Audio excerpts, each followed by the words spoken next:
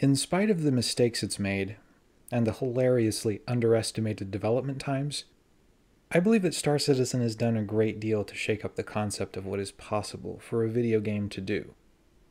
Whether it succeeds or fails, the mountain of research and development it sits atop will make its way out into the world, with the potential to influence software and simulation design across the entire industry. As gameplay experience goes, there are a lot of caveats that fans of the game will expect to hear, and others that its opposition will want mentioned.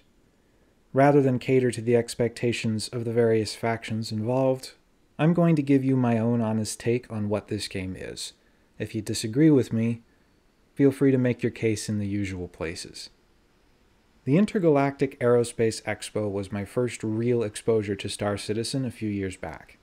It's a huge event, hosted inside the game, where players can explore a hall filled with all the available ships and vehicles from a given manufacturer on a given day. It's far from fast-paced, and definitely not everyone's cup of tea. But it is unique because it highlights the sheer attention to detail and realism that this game is committed to. Nearly every display has fully modeled interiors that are mostly interactable. Display ships have been modified so they won't start or fly, and the various weapons or turrets won't move or fire. For that part of the experience, you can rent anything on the floor that is in flyable condition, at no cost. It's the ultimate demo for the uninitiated, and quite the whimsical idea, given anyone can play the game for free during IAE week, so new players with zero flight time can rent anything, and get an idea what they want to work towards. Each ship and manufacturer has a specialty, with specific strengths, weaknesses, design themes, and target audiences, all of which inform how and where a specific ship gets used the most. What never fails to impress is just how lived in that Star Citizen feels. From the ships, to the settlements, to the full-sized landing zones that host IAE each year. Everything you see, hear, and do has been meticulously thought through, with emphasis on it making sense in the context that the game provides. There are still elements of science fantasy at play. Ships use artificial gravity to facilitate designs not unlike the inside of real ships and aircraft, leaning into a trope that pervades this form of science fiction storytelling. Ships also leverage a quantum drive to facilitate near light-speed travel inside star systems, and a jump module to interface with naturally forming wormholes on the edge of most star systems. Engagement distances in space and on planets are limited, and the energy weapons behave more like laser bullets than the real deal. Ships and fighters maneuver at slow, relativistic speeds comparable to what the aircraft of today are capable of, on planets that are 1/6 scale, in systems that are likewise shrunk down to match. The end result is a flight and combat model that feels like World War II got a science fiction reskin, with some modern warfare concepts tossed in to better season the overall experience. The end result feels natural, easy to grasp in concept, but extremely difficult to master. Be warned, Star Citizen's combat is definitely not an experience for the casual gamer. Learning how to fly these ships will take time. The learning curve is more of a learning chasm, such that full mastery of all the various systems takes months, though the basics come in a matter of weeks. You have to be willing to be patient with yourself and proactive in seeking out people to play with, and who can help you figure out how this all works. Should you stick with it, I have found that Star Citizen is one of the more rewarding games to learn. Combat is, thankfully, not a required skill to enjoy the game. Casual players are not left out in the cold, though they will need to be friends with someone less than casual, should they choose to venture out beyond civilization. One of the ways that Star Citizen seeks to balance the casual and hardcore infighting that can develop in similar games is to create an ecosystem where both sides are dependent on each other to thrive. Traders, haulers, miners, touring ships, and other non-combat vessels will need support from combat pilots to move through dangerous areas. These combat ships will need to be refueled, rearmed, and repaired between engagements. Injured pilots will need to be rescued, and receive medical support. All the various ships that perform these support roles will themselves need supplies, creating a logistical gameplay loop that is complex, likely requiring multiple casual players for each combat pilot in the game, most of which won't be required to fight in order to fulfill their chosen speciality, though this is not the current experience in the game right now. As currently implemented, ship maintenance is nearly instant, with fuel, ammo, and repairs magically popping into existence on or in your ship when requested at a station. Eventually, though, physical crews will need to run out to your ship to attach fuel lines, ammunition loaders, and new hull plating in a process that will take time to complete. Ship combat is currently dominated by light fighters, like the Arrow and Gladius, which are intended to be cheaper, entry-level combat ships that are easy to come by. Progression in PvP essentially starts and ends with these two ships, and a handful of other ones, like the Anvil Hurricane. One of next year's large updates is expected to radically alter aspects of the flight model in an effort to address these issues. But as it currently stands, a Gladius or Arrow is capable of killing basically any target in the game, if the pilot is patient enough to chip away at it for long enough. Core FPS combat is well matured in Star Citizen, though some supporting aspects of it are undercooked, depending on what you're trying to do. Planetary navigation is extremely difficult, on foot or in a vehicle, due to the lack of a working minimap, compass, or waypoint system.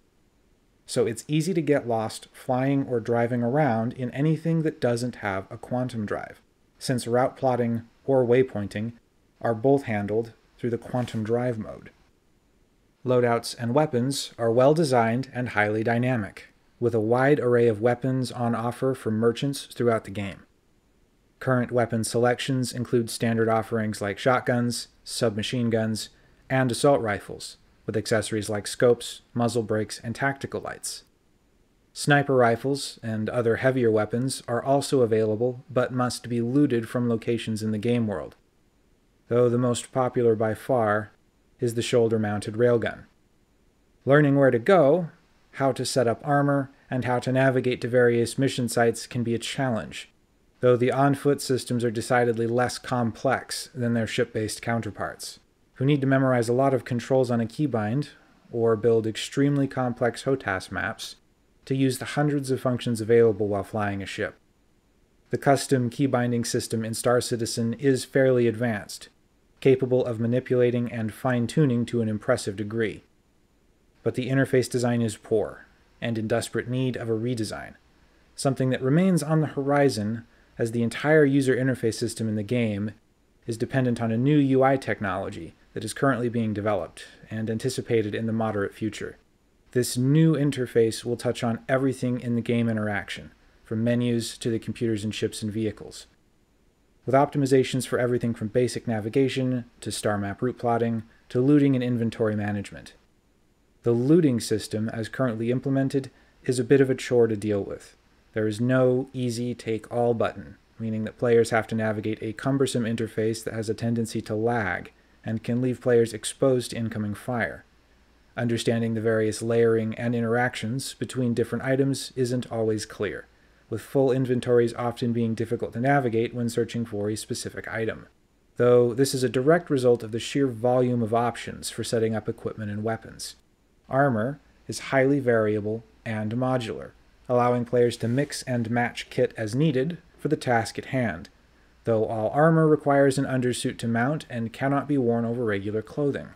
Armor comes in light, medium, and heavy variants, with heavier armor offering more storage and greater damage resistance, though at the cost of mobility. Backpacks can also be attached to armor, though they need to be matched with compatible armor systems. Armor also comes with environmental ratings that affect where and how they can be used.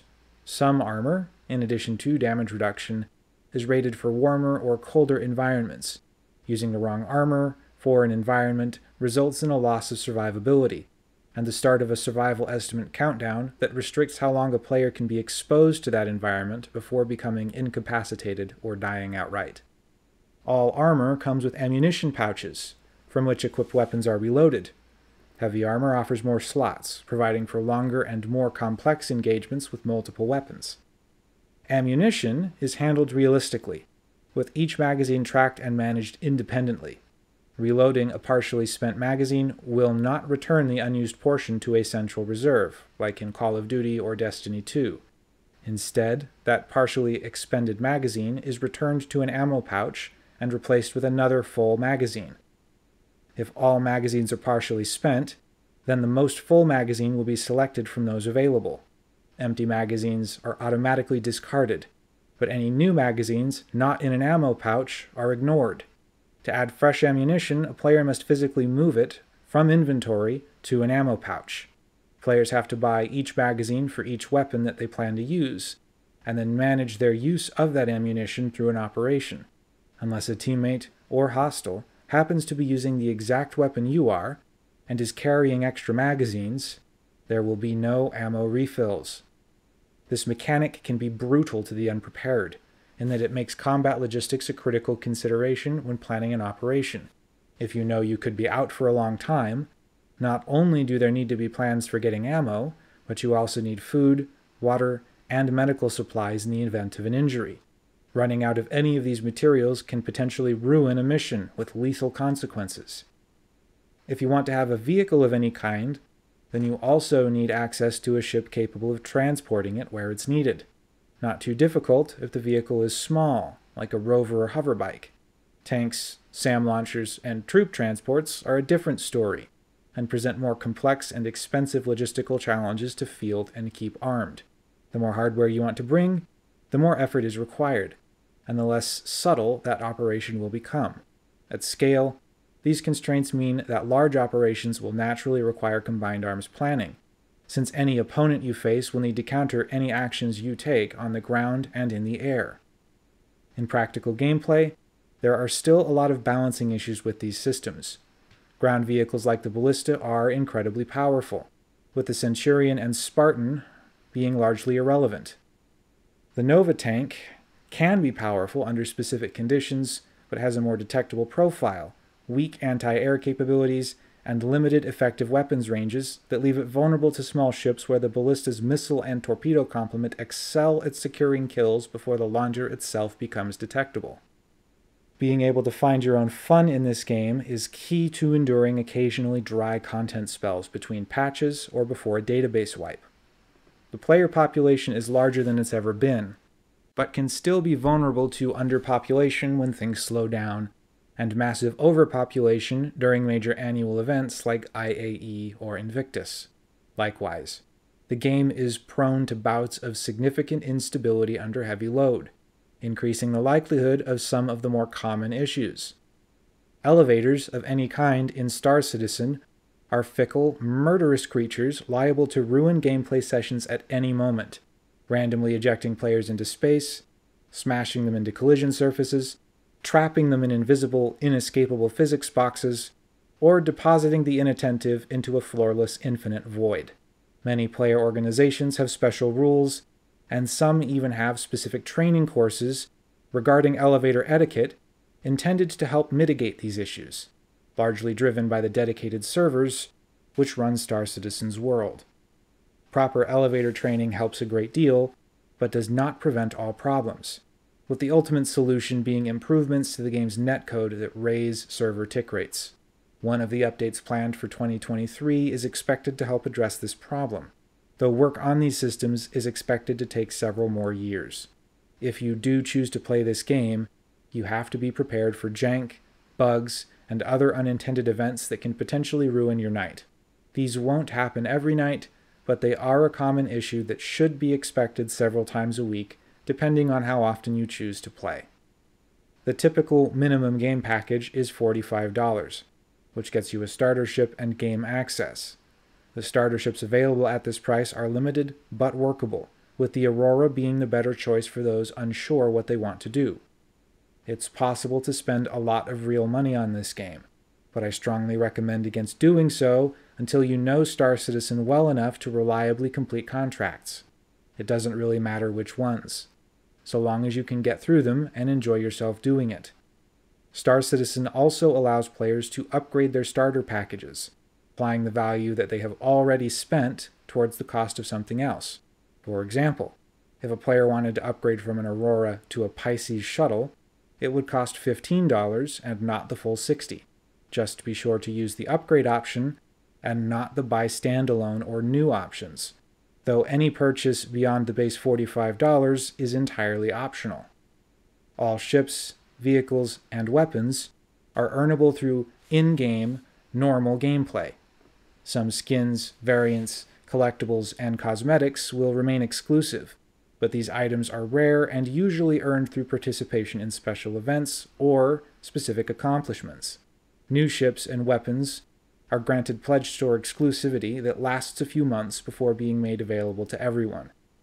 Anything earned through normal gameplay is, however, subject to be lost during a game update and database wipe, a process that is guaranteed to happen several more times over the next few years.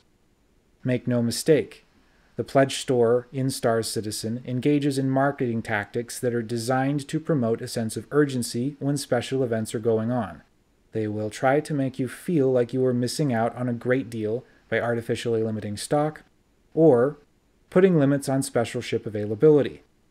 I can do a video on how to navigate the Pledge Store in the future if there's enough interest. It can't be argued that the Pledge Store is effective at raising funds, but the strategy does present a problem for the theoretical post-launch environment this game will eventually arrive in. It's been said in the past that Star Citizen will transition to a different revenue model when it launches, but I have some trouble believing that will happen when the current model is so cash-rich, especially when competitors like DCS World do something similar in order to fund their realistic recreations of real-world military jets. The drive to innovate and continue to support Star Citizen in perpetuity won't be cheap, and there will have to be ground given in other places if the Pledge Store goes away. I have yet to hear a definitive plan from any credible source as to what that model will look like, likely because there isn't one yet. A lot of other questions are left unanswered about a multitude of other things in Star Citizen, but there is also a lot of transparency about the overall state of the game and current plans for future development. Those familiar with Elite Dangerous will find the contrast in community relations profound. None of this is to overlook the flaws in the very incomplete condition of Star Citizen as a whole. There are a lot of broken loops, janky networking issues, bugs of all kinds, murderous elevators, and other problems that have to get sorted out and will likely take years more to work through as new things get bolted in. All of this is an exercise in patience, occasional long gaps of silence from development sources, and constant revision in the never-ending quest for improvement that has been a consistent theme throughout the project. In spite of all of this, Star Citizen is a net positive, warts and all, and it's one worth considering should you find yourself looking for something new. Putting money into this game is a risk. It's always possible that something goes wrong, but given the momentum that this game has acquired over the years, I find the odds of Star Citizen failing as a result of internal issues to be minimal. Barring some dramatic external event in the greater global economy, I expect it will continue as it has been, and eventually evolve into something great. But, as with all early buy-in games, one should be prepared for disappointment and willing to accept the risks. That's all I have for today, so I'll catch you all later.